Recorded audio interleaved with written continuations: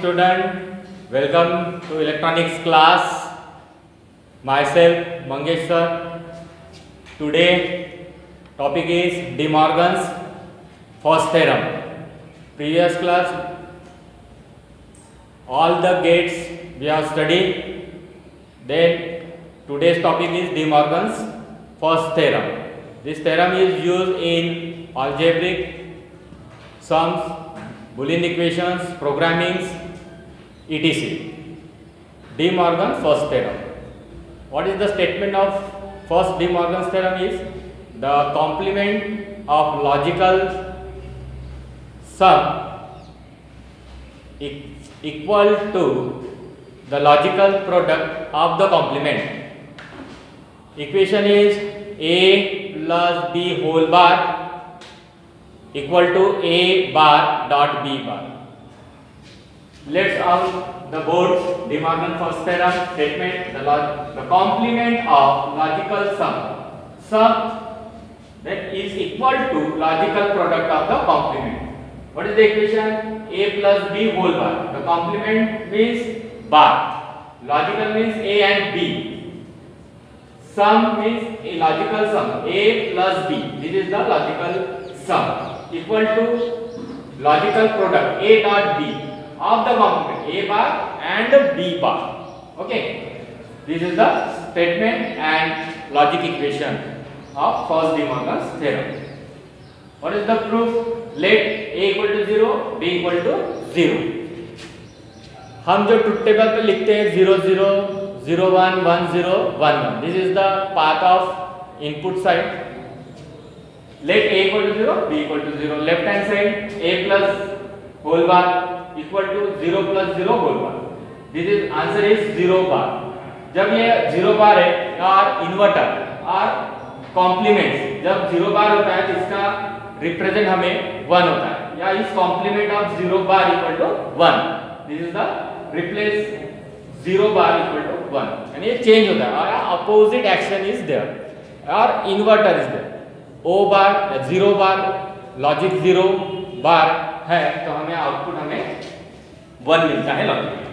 Late second देखेंगे right hand side a bar dot b बार. यहाँ पे भी 0 बार डॉट 0 बार लिखा है यानी इसका कॉम्प्लीमेंट हमें क्या मिलता है 1. 0 का अपोजिट क्या है तो 1 है तो 1 dot 1 equal to 1. Next let a equal to 1 b equal to 1. Last combination is a equal to 1 b equal to 1. Let's prove करेंगे. Late left hand side a plus b whole bar equal to a plus b whole bar. 1 plus 1 1 bar and its complement equal to 0. जब 1 बार है तो इसका opposite आएगा 0. a bar dot b bar equal to 1 bar dot 1 equal to 0 dot 0. क्योंकि 1 का जो inverter है या कॉम्प्लीमेंट है वो 1 लॉजिक है तो आपको आउटपुट जो मिलता है 0 मिलेगा. तो 0 dot 0 0. ये हो गया आपका प्रूफ. इस तरह से आपको लिखना है. हमने यहाँ पे दो इनपुट्स के कॉम्बिनेशन लिए हैं. आपको चारों कॉम्बिनेशन तैयार करना है एग्जाम में. ये आप ध्यान में रखिएगा. ट्रुथ टेबल देखेंगे. ट्रुथ टेबल में क्या है इनपुट साइड 0 0 0 1 1 0 1. जब आप यहाँ पे प्रूफ करोगे तो आपको इस तरह से देखेगा. Left hand side 1 right hand side 1. Second combination 0 0 third is 0 0 fourth also 0 0. ठीक है. नेक्स्ट लॉजिक डायग्राम देखेंगे.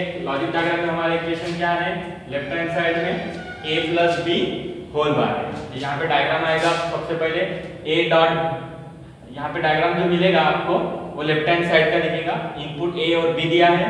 ऑर गेट यहाँ पे दिया है क्योंकि a प्लस b ऑपरेशन यहाँ पे करना है. ऑपरेंड प्लस है इसलिए हमें यहाँ पर ऑर गेट निकालना है. ऑर गेट के बाद हमें बार की जरूरत है इसलिए नॉट गेट यहाँ कनेक्ट करेंगे. नॉट गेट का इनपुट ये ऑर गेट का आउटपुट है और हमें आउटपुट मिलेगा y equal to a plus b whole bar यानी हमारा ये लेफ्ट हैंड साइड है. इसी को हम शॉर्ट में अगर लिखना है तो a b इनपुट साइड देंगे. ना यहाँ पे जो गेट है यहाँ पे जो गेट निकालना है आपको ये नार गेट. कौन सा गेट है नार गेट. ठीक है. तो नार गेट आपको यहाँ ड्रॉ करना है. नार में क्या किया हमने ट्रायंगल पार्ट्स रिमूव करके हमने यहाँ पे बफर जो है ऐड कर दिया आर को. तो ये बन गया हमारा नार gate. Okay. Second right hand side पे जाएंगे. a इनपुट साइड a और b दिया है. a का बार चाहिए हमें या इसका कॉम्प्लीमेंट या इन्वर्टर चाहिए तो नॉट गेट दोनों की तरफ कनेक्ट किया है. a का इनपुट हमें देते हैं नॉट गेट को तो हमें आउटपुट मिलता है a bar. Second D input है, डी इनपुट मिला है, नॉट गेट क्या मिलेगा, बी बार। और ये दोनों इनपुट्स किसके हैं, तो एंड गेट के इनपुट्स हैं। एंड गेट कनेक्ट करना है, हमें फिर मिलता है इक्वेशन ए बार डॉट बी बार। दूसरा इक्वेशन की लॉजिक जो डायग्राम है हमारा वो इस तरह से ड्रॉ करेंगे। ए इनपुट है, बी है, यहाँ पे दो सर्कल दिए हैं, इस सर्कल को हम बफर कहते हैं, ट्रायंगल पार्ट्स रिमूव कर दिया है और एंड गेट यहाँ पर अटैच है, तो हमें क्या मिलेगा, ए बार डॉट बी बार। ठीक है, इस तरह से एग्जाम में भी पूछा जाता है। क्वेश्चन आता है 4 मार्क्स के लिए, स्टेटमेंट पे 1 मार्क्स मिलेगा, प्रूफ पे 1, थर्ड मार्क्स हमको मिलेगा, तीसरा जो मिलता है ट्रुथ टेबल और लॉजिक डायग्राम, ये 4 मार्क्स हमें एग्जाम में आएंगे। ठीक है, तो इस तरह से आपको ये डिमॉर्गन्स फर्स्ट थ्योरम हमने यहाँ पे स्टडी किया है। Thank you, have a nice day.